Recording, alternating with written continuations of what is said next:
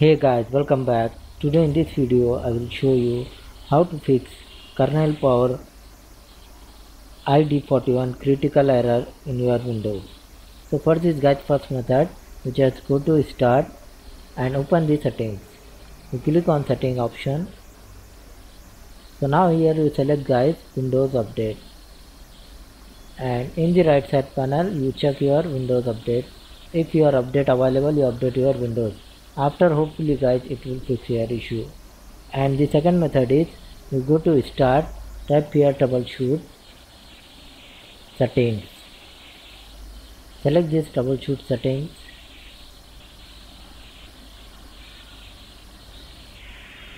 Now select here other troubleshooters, click on, find here guys power option, scroll down.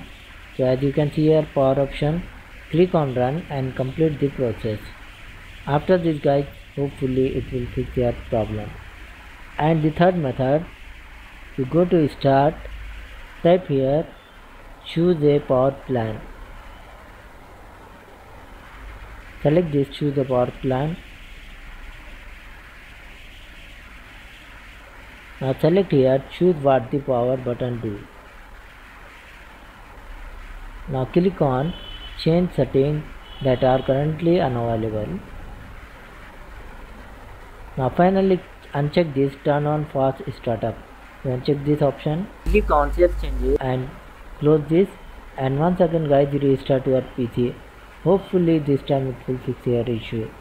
And the last fourth method, you just go to start, type here command prompt, right click here and select the run as administrator. Type here guys command xfc space / scan now and hit enter on your keyboard.